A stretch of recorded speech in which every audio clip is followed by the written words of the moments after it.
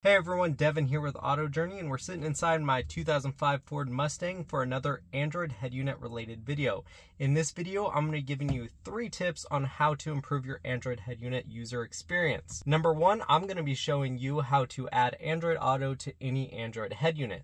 Number 2, I'm going to show you how to swap out that default launcher so you can customize your Android head unit to the way that you want it to look and function. And number 3, we're going to automatically turn on your phone's hotspot when you enter your vehicle, so your Android head unit already has the data it needs for your music apps and things like that. Plus, it's going to make connecting to Android Auto wirelessly a whole lot easier. So stay tuned and here we go. So what you're looking at here, minus my dash being all torn apart because I'm working on other things in the vehicle, is a cheap Android head unit that I bought off of Amazon for about $100. This is going to be similar to any other Android head unit that you can probably buy today, even though I don't believe you can buy this exact one. I do want to make one note here. If you do have a 2005 to 2009 Ford Mustang like mine, I would probably try to opt for one that has hardware buttons instead of the soft touch buttons. I just think it looks better, but at the time that I actually purchased this, it was going to go in a different vehicle, so I didn't really care. But now you can get ones with knobs and stuff like that, so that's definitely one that I'd go for, and I'm going to go ahead and link one like that down below. Let's go ahead and get started, and I'm going to show you how to add Android Auto to this cheap Android head unit. So the first thing you're going to want to do is you're going to want to open up the Google Play Store, and you're going to look for Head Unit Reloaded. There's going to be 2 versions of it. I'm going to click the full version, which is $4.99, but there is also a trial version. If you don't want to commit to the full price, you can go ahead and try that. But for the rest of this video, we're going to be using the full version here. Once you have Head Unit Reloaded installed, you're going to want to open up the app to begin the setup process. It's going to ask for permission for a few things such as GPS, microphone, and phone access. And then it's going to run a quick test, and you're going to want to verify that you were able to see the video. And then finally, it's going to ask for permission to modify system settings. You're going to want to click that on and back out. And then there's just one thing left to do. So next, I'm just going to go ahead and grab my Type-C cable, and I'm going to plug it into my smartphone.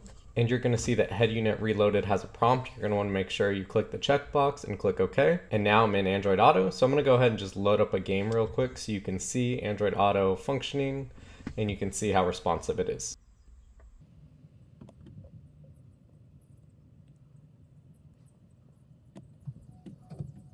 If you connect your Android head unit to your phone's hotspot, you should be able to connect wirelessly to Android Auto via the Wi-Fi button.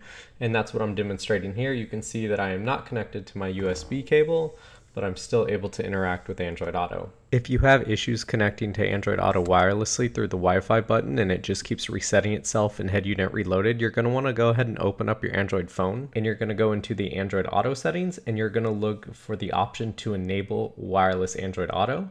And here that's buried under my developer settings, but sometimes it is available at the bottom of the Android Auto settings, so check both places. If you're still having issues after checking the box for wireless Android Auto, you're going to want to click the button that says Start Head Unit Server, and that should fix your problem. So I'm going to walk you through the default launcher real quick of this cheap Android head unit. You can see it's pretty simple, and at first glance it looks pretty nice, but there's not any customization options like on the home screen here.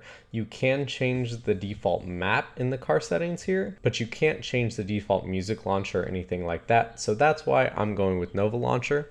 I'm going to go ahead and pull up the Google Play Store on the Android head unit, and I'm going to type in Nova Launcher. It's going to autofill Nova Launcher Pro, but for this we're actually just going to use the free version.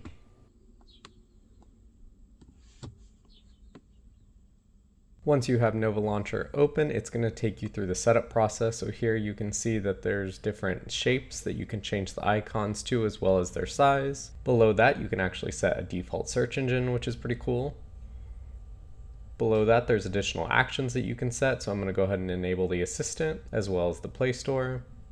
And this is the basic Nova Launcher. As you can see, it's super simple, but you're going to want to go ahead and open up the Nova settings. And here I'm going to change the app drawer layout. I'm actually going to reduce the number of grids so I can get larger icons on the home screen. And the cool thing about Nova Launcher is you can actually add widgets. So this goes back to that functionality and customization that I was looking for. So I just added the YouTube Music widget here as an example.